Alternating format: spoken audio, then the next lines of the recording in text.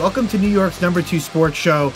The Rangers lose to the Carolina Hurricanes 6-1. So the Rangers, who have really played very well against Carolina in the last couple of years, dating back to the 2022 playoff series versus Carolina and the regular season last year, and a few months ago the Rangers beat Carolina at MSG. But in the first game in 2024, the Rangers do not play very well, and this game really got away from them, and they lose, handedly. And Carolina is going to be a team that, when the dust settles and, it's the playoffs, like, Carolina is going to be a tough out, as always. And they haven't gotten to the promised land, but they're hungry.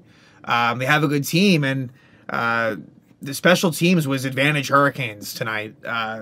The Rangers' power play and penalty kill did not get the job done, and that's a big storyline here, as the score may have been slightly misleading, the first couple of periods, but then, once Carolina made it 3-1, I feel like it took the wind out of the Rangers' sails. And in the third period, again, just poor special teams, and then it just completely got away from them. Igor Shesterkin gives up 6 goals. This really wasn't on him.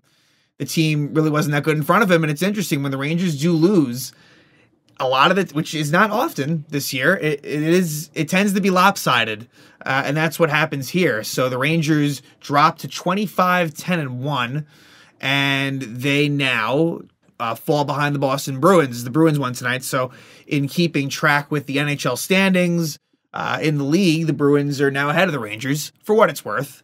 But yeah, this is, look, a division rival, and I'm not surprised that the Rangers lost this game, but I would have thought there'd been a little bit more fire coming from them, considering, like I said last episode, the last game that these two teams played against each other, things got interesting. With specifically the Sebastian Aho knee-on-knee with Adam Fox.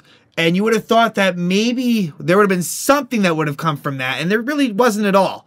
And I'm not saying, that they should have done anything, dirty or anything like that, but you would have thought there would have been some level of retribution, but it did not happen at all.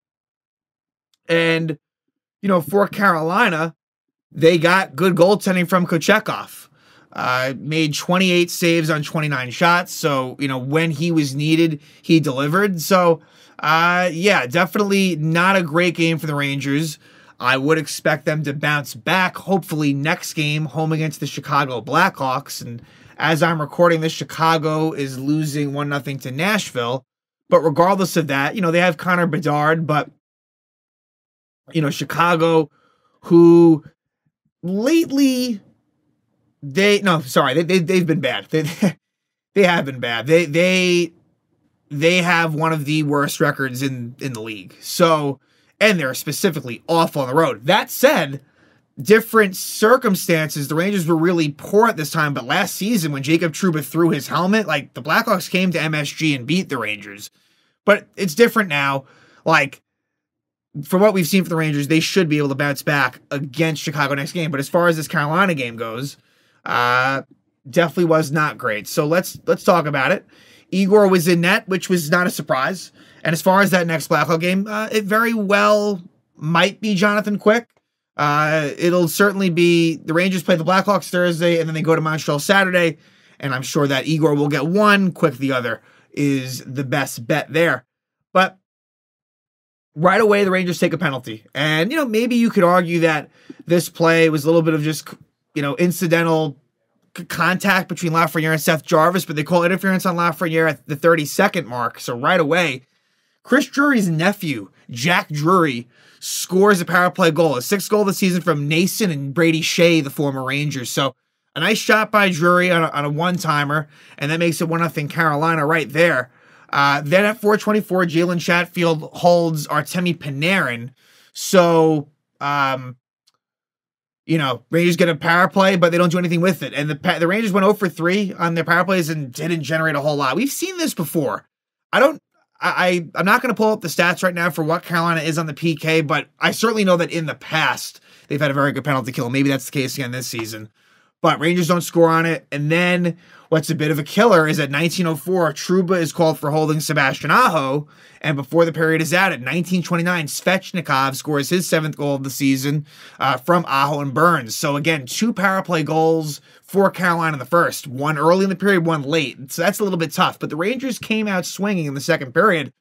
They draw a power play. Martinook slashes Keandre Miller at 144. They don't score on that. But soon thereafter, Chris Kreider, with his patented tip-in, scores his 19th of the season from Trouba and Panarin. So Trouba takes a shot from the point. Kreider gets a stick on it, and it goes past Kochetkov. And so that makes it 2-1 there. But then here was, to me, like, the killer of the game. And it's 2 minutes and 2 seconds later, Jordan Martinook scores his 2nd goal of the season from Jordan Staal. So, and this was a play where Erik Gustafsson kind of blame goes to Gustafsson, Schneider, and Shesterkin. Like, this should have been a play that the puck was easily taken out of the zone. Gustafsson kind of leaves it in a tough spot. Schneider is unable to corral it. Igor kind of halfway goes for it, and so the puck just sits there. And Carolina is able to take advantage of it. Martinook and Staal passes it to Martinook, who scores. So that was really, really sloppy. It's funny, as good as this Ranger team has been, like, you definitely see a lot of, individual holes. And I don't know if there's much that will be done. Like, as far, like, honestly, probably could, like, assuming everyone's healthy, like, Gustafsson and Schneider are probably going to be your third pair.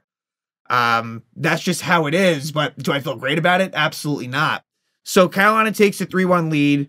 Then at 7:38, Tyler Pitlick is called for slashing Andrei Svechnikov. The Rangers kill that off. And then at 1921, Rangers have a little bit of an opportunity. Marty Necas holds Fox, but the Hurricanes kill that off going into the third. And then basically, what was it?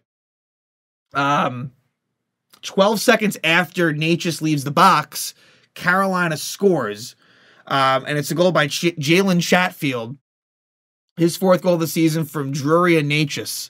So right there, it's 4-1 Carolina, and then only a minute and 23 seconds after, Svechnikov scores his 2nd of the night, his 8th of the season from Brady Shea, makes it 5-1.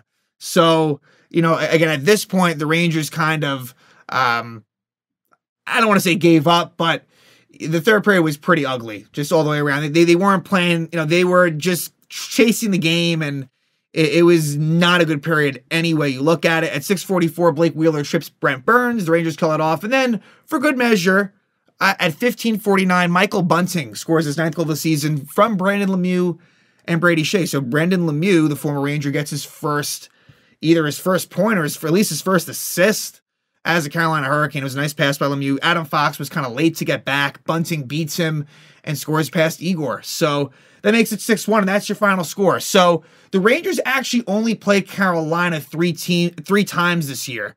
So it's just one more game against Carolina to determine who wins the season series, and that one will be in Carolina March 12th. So we'll see what happens with that one. But yeah, definitely not a good game from the Rangers, on home ice to start the new year for them. Not what you're looking for, but the Rangers, as we've talked about, following a loss, they are 9-1. So they've only had one 2-game losing streak, and those were 2 road games. So for them to lose 2 at home, especially one to the Blackhawks, would be very unlike this team. And so I would expect them to hopefully bounce back. Peter Laviolette certainly won't be happy with this effort, as the Rangers lose to the Carolina Hurricanes by a score of 6-1.